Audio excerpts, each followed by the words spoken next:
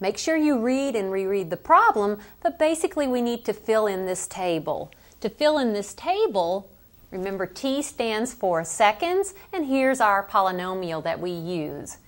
If we have 0 seconds, if T is 0, can you see this term is 0? Plus 1001, we'll have simply 1001, and we are in feet. So at 0 seconds, the height is 1001 feet.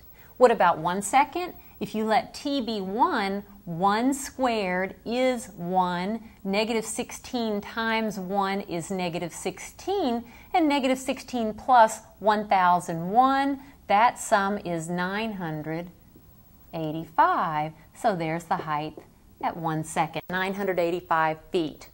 What about 3 seconds? Let's go ahead and write this down. That's negative 16 times 3 squared plus 1001. Well, 3 squared is 9. 9 times negative 16, that's negative 144 plus 1001. And if you find this sum, you'll find that it's 857.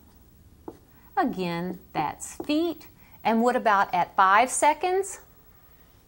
We use that same expression and we let T be 5. So that's negative 16 times 5 squared plus 1001. 5 squared is 25, so I have negative 16 times 25. That's negative 400 plus 1001. What is that sum? It's 601. Again, that is in feet.